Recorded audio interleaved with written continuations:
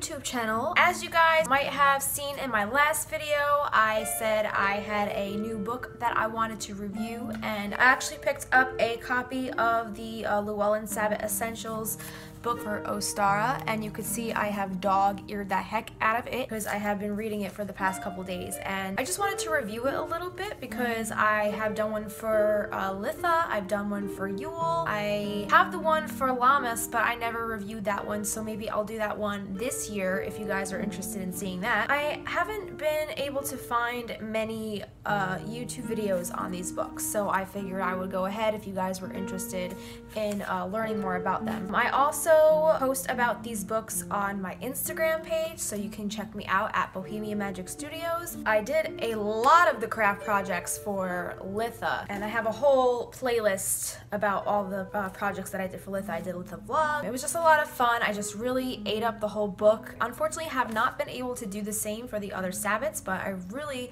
want to try to make it a point to hone in on the other Sabbats a little more as well. So this one is Ostara, and this is Rituals, Recipes, and Lore for the Spring Equinox. And it has a little bunny, and it has little flowers, and I think that's a helio flower, or maybe it's a hydrangea, and then there's a little egg on it. And some of you might notice that Ostara has a lot of the same symbology and images as Easter, which is the Christian or Catholic holiday. I was actually raised Catholic, so I was raised celebrating Easter, but the more I got into earth-based spiritual paths, I got more into the Sabbats of the Wheel of the Year. All of these Llewellyn Sabbat Essentials books are set up the same exact way, and they're all usually written by different authors as well, which is nice because you get a little bit of variety of different authors' points of views, so you get a little taste of different backgrounds and cultures and all that stuff. So they're all set up kind of the same way. They all have a section that explains the old ways, the new ways. They have a section on spells and divination, spells on recipes and crafts, which I love that section. I love to cook,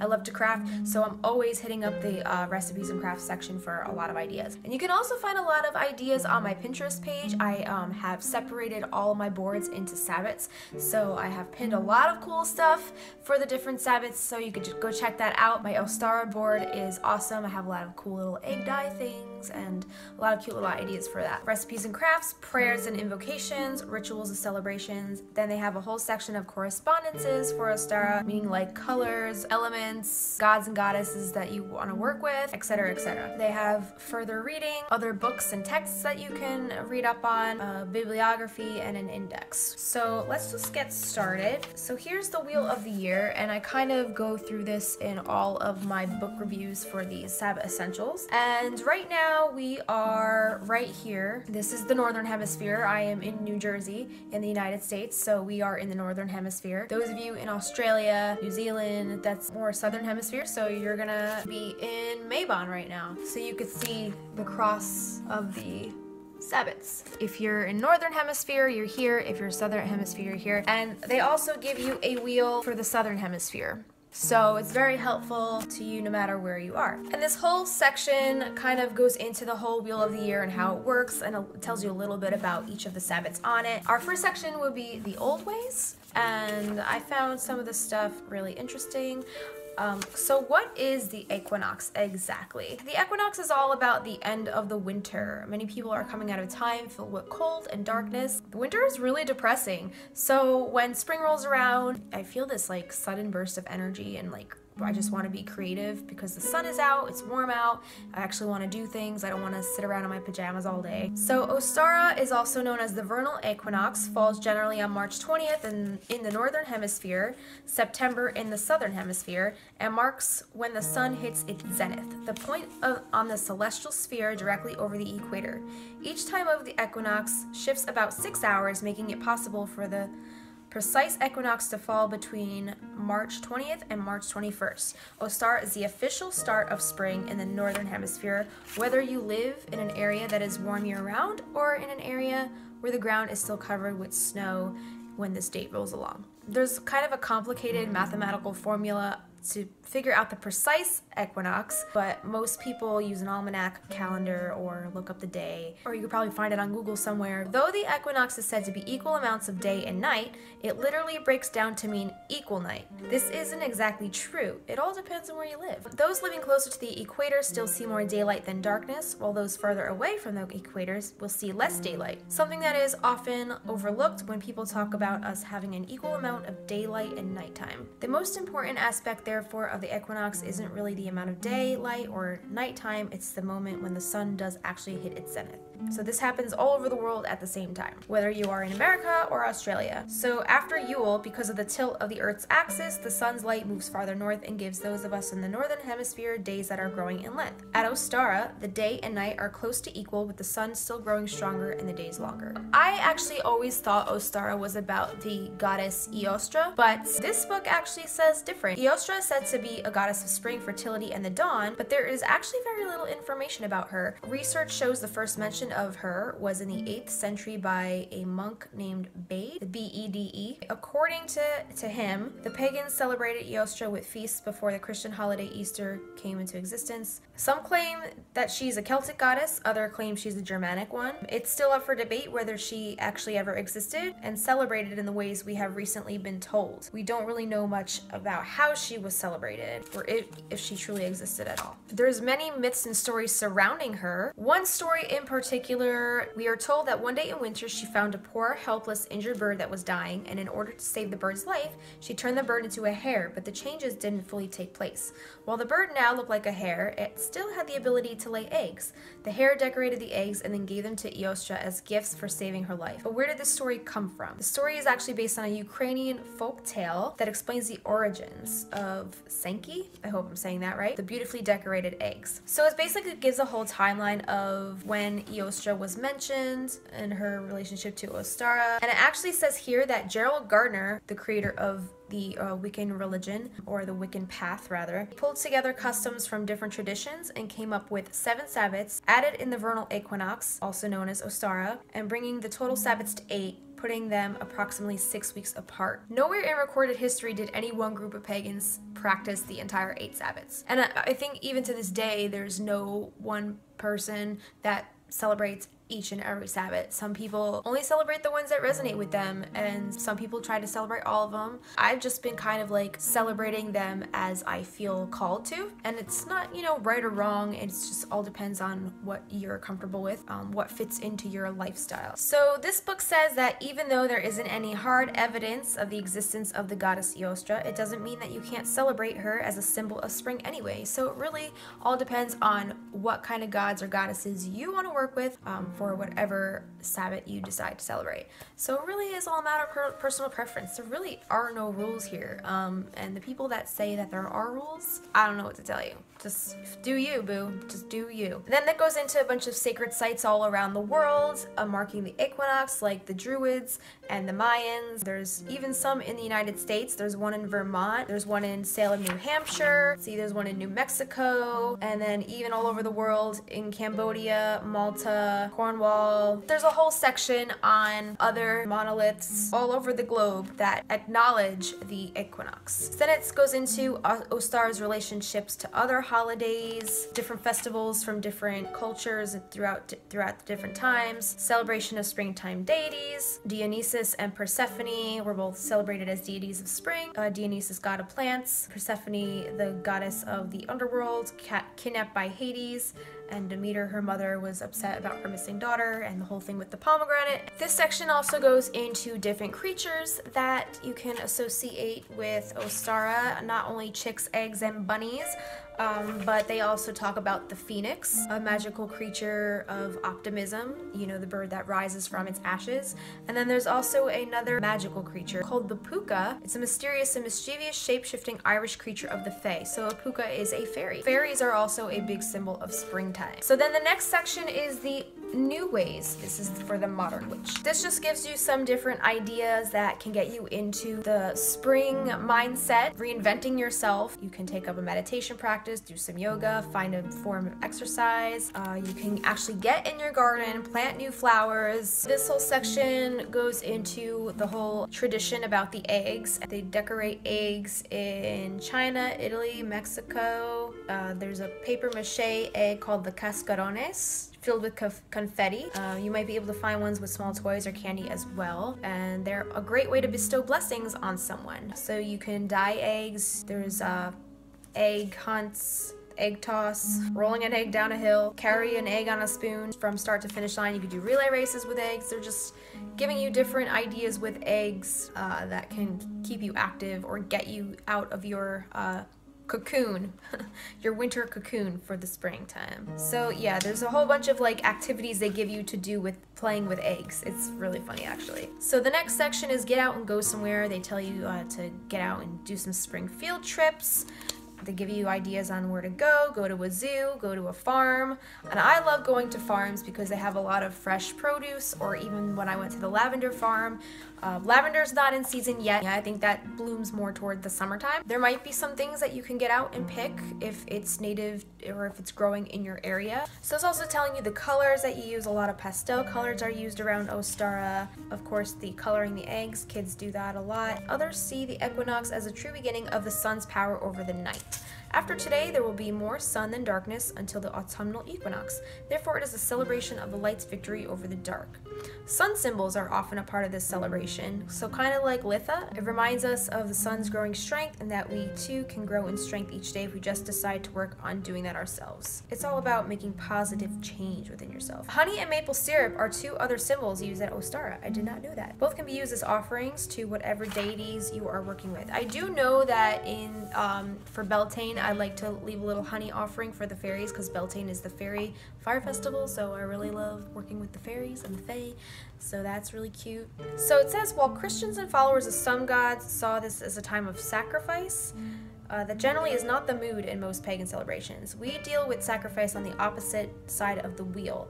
Our focus is now on the returning light and renewed life that came because of the previous sacrifice. But the sacrifice is not the main point. Instead, we focus heavily on the aspects of renewal, which I love. I love renewal. I love the plants coming back, the leaves coming back, feeling rejuvenated, feeling like I want to get out and do things and be creative and get the garden going, get some new projects underway, and that is always what springtime means to me. So the whole beginning is pretty much about the old ways, the new ways, a little bit about the wheel of the year, and then we come to a section on spells and divination. You don't really need a lot of fancy tools to do spells and divination. All you really need is your intent, maybe a candle or two, even that. Like, you don't really need all that stuff. You just need the power within yourself and the power to believe that you can make it happen. So a spell is simply a way of making change occur. So the spells in this section are going to deal with helping making certain changes and manifest things in your life, working with the energies of the equinox. Ostara is about new beginnings. Sometimes starting over is one of the hardest things we can ever imagine doing, like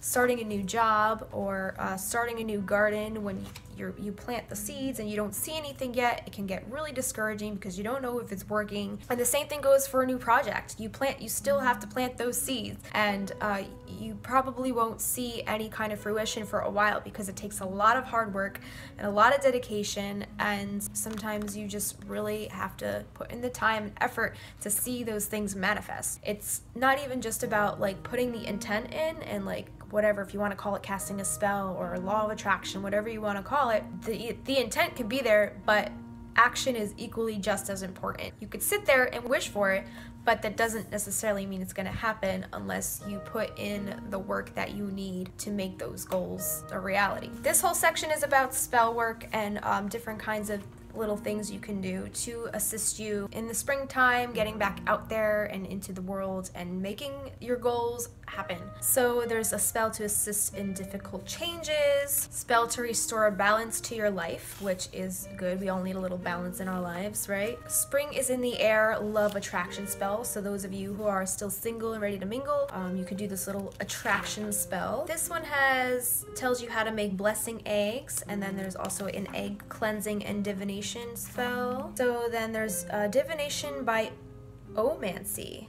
So omancy, I've never heard of this, or umancy. This is the practice of divining with eggs. So they used to do this in the old days. So ovomancy is, or egg divination, is when you separate the whites from the yolk and then quickly pour them into hot water and interpret the shapes as they form. Another form of divination with eggs is to tell whether a mother is having a single baby or multiples. Take a fresh egg and rub it on a mother's pregnant belly for a few minutes, then crack the egg into a bowl. The number of yolks predicts how many babies the mother will have. It says it can be a scary divination for some people, particularly if there is blood in the egg or if the yolk is broken. These are signs of a miscarriage or other problems with the birth. But you know, you should always consult a doctor. Let's just talk real right here for a second. Don't rely on eggmancy to tell you anything about the birth of your child. Go to a doctor. It's always fun to do these things, but you know, take them with a little bit of a grain of salt. You always want to consult an actual physician. There's also floromancy, which is the divination using flowers. And there's daphnomancy, which binds pyromancy, using bay laurel leaves to predict the future, and some sort of bonfire. There's a spring tarot spread for coming changes. I always like to do a nice tarot spread at the beginning of every season just to see where I'm at, you know, consult the cards about my goals and what I want to achieve and what I need to do to make those things happen. Recipes and crafts. This is always my favorite section. I love baking, I love gardening, I love doing all those fun things, probably even more so than spell work. I find it very meditative, very relaxing, and it's just my thing. And I love home and gardens and making everything look very pretty. I love aesthetic, I love fresh flowers, crystals, all that stuff. It says, while preparing for the Sabbats may be a lot of work, it is a lot of fun as well. Pulling ingredients and supplies together to transform them from ordinary items into tasty food and pretty decorations is its very own kind of magic, and I completely agree. Food is also the center of getting together, laughing, joking, talking with your friends. It's also getting warmer out, so you could take a lot of this outdoors, get your grill going, get your fire pit going, get outside and get all those wonderful flavors together, no matter what you decide to cook up. This book has some great recipes, whether you're vegan or vegetarian, or if you eat meat, or if you're a pescatarian, whatever you consider yourself, this book has got you covered. They have a steamed asparagus with lemon recipe, which is really yummy. I love asparagus. Stuffed eggs with stone ground mustard. It sounds really good. It's kind of like it's like a spin on a deviled egg recipe. Grecian goddess quiche. I love me some quiche. And this uses feta cheese, so that gives that little bit of a Greek feel to it. Mint lamb chops. Yeah, it's just fresh mint, minced garlic, salt and pepper, olive oil, really simple. Hot cross buns. So now we're getting into the baking aspect of everything. And they have a recipe for honey cake, ham and parsley sauce, cheesy dill mashed potatoes. I'm getting so hungry just reading these. Grasshoppers, which if you ever bought Girl Scout cookies, you know they're those like chocolate covered minty cookies. Those are my favorite. I love putting those in the freezer and then adding them to like an ice cream dish. But this grasshopper is for adults only because it is an alcoholic drink, and it's 1 part cream, 1 part white creme de cacao, and 1 part creme de menthe. So you mix all 3 parts in a shaker, pour over ice in a martini glass, or you can add it to a blender with ice cubes and blend until smooth for a frozen drink.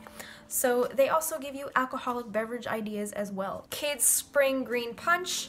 So this just tells you how to make some punch with the sherbet and the soda. You know how we used to do when we were kids. Raw asparagus and avocado soup for anybody who is vegan. Honey ginger carrots. Garlic mushrooms. So here's more of the vegetarian vegan stuff. Honey lime scallops if you like seafood, Thai chili fish and peppers, egg drop soup, and then it goes into more crafts, the cascarones, which are homemade. You can fill them with glitter, chalk powder, and they're supposed to be messy, and you are supposed to use them outside. So those are a lot of fun, it looks like. You decorate the eggshells. To use them spiritually, you need a good list of correspondences, including colors, herbs, oils, or you could prepare one with a specific person in mind. Maybe paint or dye it in the color that will have some significance to the person that you want to make it for, or perhaps a gentle blue or peaceful lavender to help you go to sleep at night. It all depends on your intent. Then there's eggshell plant pots, which are cute because I've seen these on Pinterest. I actually think I have these pinned on my Pinterest boards. They're these little eggs, like you crack an egg, and then you don't throw the yolk away, you save it, and instead you fill it with dirt, and then you plant like little seeds in it, and then you can grow little seedlings in them. Cat grass is a recommended grass seed to use. And then they look like this.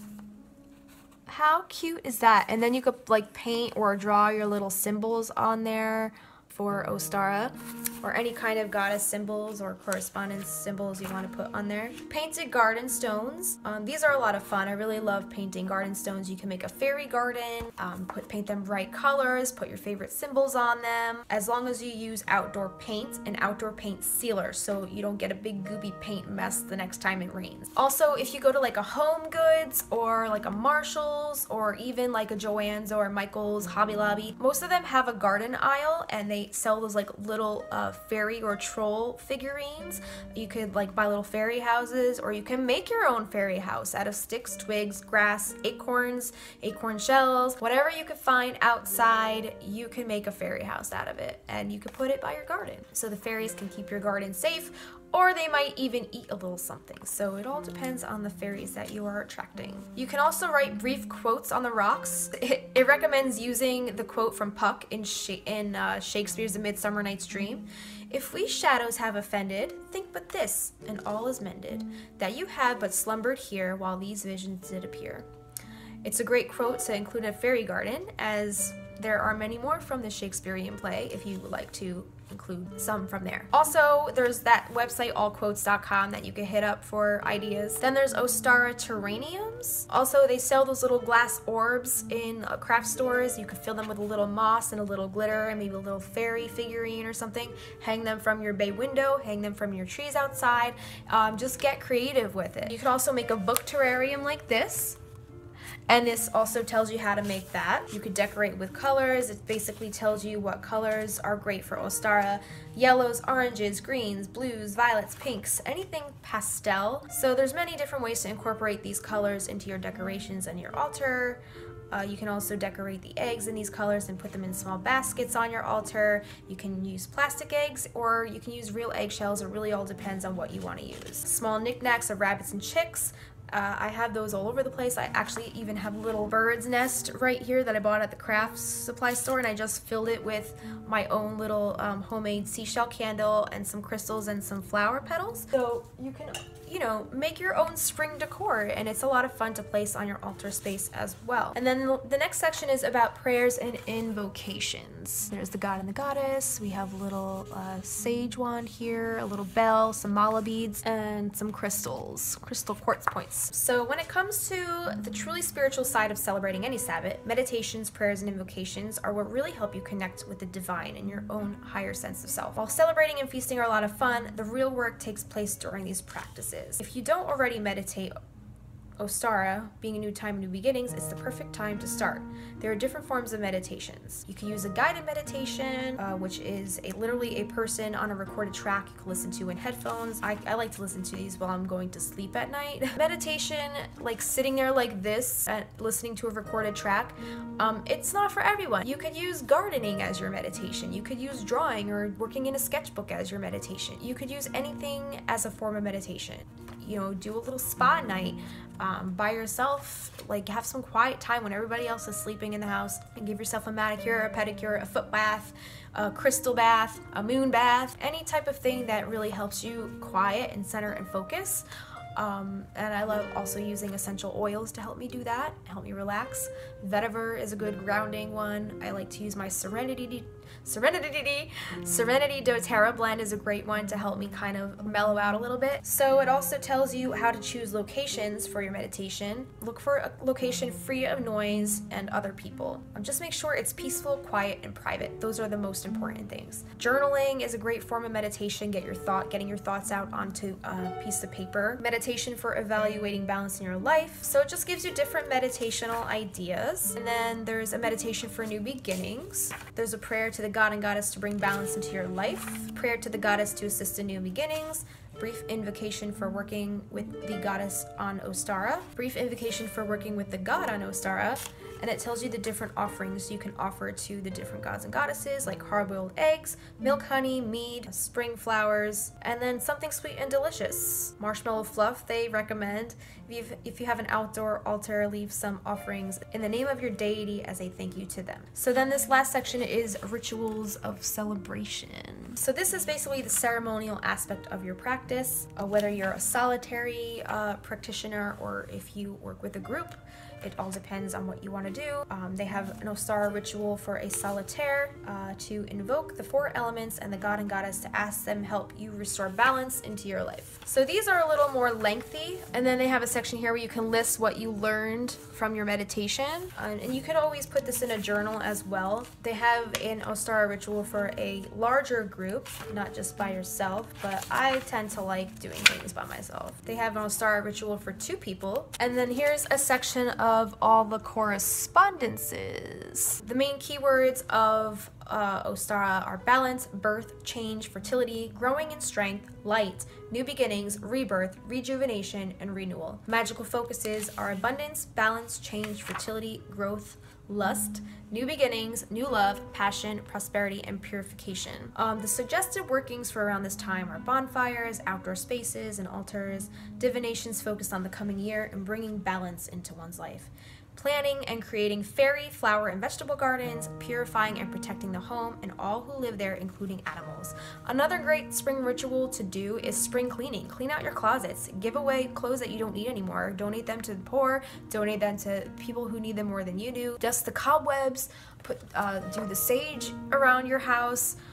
Spray mint around your door areas, which keeps bugs away and little critters. So there's a lot of different things you can do, not just little spells and stuff, but you know, things to get your home ready and prepared for the warmer months to come. This gives you a whole list of deities and heroes, archetypes, astrological timing and associated planets, colors, herbs, different trees, flowers, crystals and stones, metals, animals, totems, and mythical creatures, and scents for oils, incense, potpourri. They give you tarot keys, symbols and tools, foods, drinks, activities, and traditions of practice.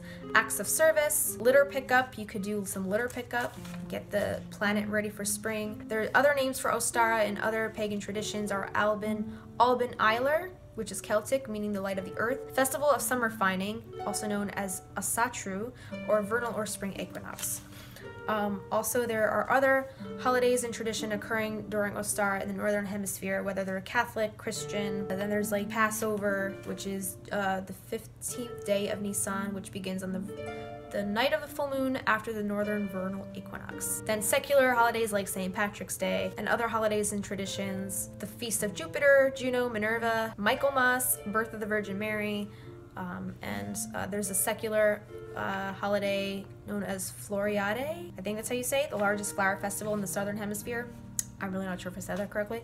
But here is another section on further reading, so you can read a little more on their customs and traditions having to do with Ostara. Then there's the index in the back, and then a little section about the author, who is Carrie Connor of Chicagoland, Illinois.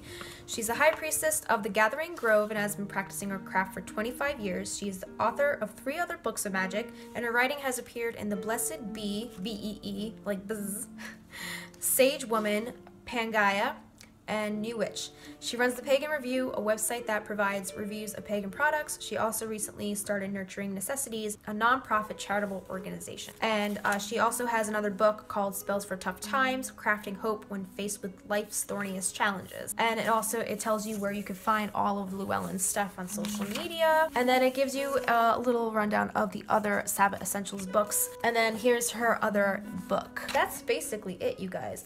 So just to read the back real quick, Ostara, also known as the Spring Equinox, is a time of renewal, a time to plant seeds as the earth once again comes to life. This guide to the history and modern celebrations of Ostara shows you how to perform rituals and work magic to renew your power and passion for living and growing. It contains rituals, recipes, lore, spells, divination, crafts, correspondences, invocation, prayers, and meditation. Llewellyn Sabbat Essentials explores the old and new ways of celebrating the seasonal rites that are the cornerstones of the witch's year. It's a celebration of the season of returning sunlight and the bursting forth of the birds, bees, and the trees. And the flowers. And the fairies. Can't forget the fairies. Yeah, that's basically it, you guys. I hope you enjoyed this book review today. I really enjoyed doing this for you and diving into all the cultures and traditions of Ostara. And I'm probably going to read this a lot more in depth throughout the rest of the book, because I kind of just quickly flipped through it for you today. And I started like truly reading it the other day. It's a pretty quick read. So that's it. That's Ostara. And I hope you guys have a lovely start to spring. Get out in that garden. Thank you so much much for joining me today. The next video you will see on my channel will probably be an egg dyeing tutorial or a bread baking tutorial. I'm not sure which I want to do yet, but no matter what it is, you could probably find it on the info card somewhere over here or in the description down below. My name is Justina, and I am the creator of Bohemian Magic Studios. You can find me on my Instagram feed where I post daily things, either on my feed or in my stories. You can also find me on my website, bohemianmagicstudios.weebly.com. At the time, I'm in between websites right now, so I'm kind of trying to do some site cleanup, but definitely check out the website if you want more info and tips and tricks on how to live a magical life. Until my next video, I hope to see you guys back real soon. Mwah. Thank you so much once again for joining me here today. Bye! Thank you so much for joining me today. If you enjoyed this video, please don't forget to comment, rate, and subscribe to get more of my magical videos delivered right to your inbox. Would you like more magical tips and tricks for the season? I've started up a monthly mailing list which you can sign up to through the link in the description down below. How are you celebrating Ostara? Please let me know in the comments below. I would love to hear from you and talk more about this beautiful Sabbat on the Wheel of the Year. And lastly, if you would like more of my videos about the Wheel of the Year, you can watch them through the playlist here. Enjoy, and I hope to see you back real soon.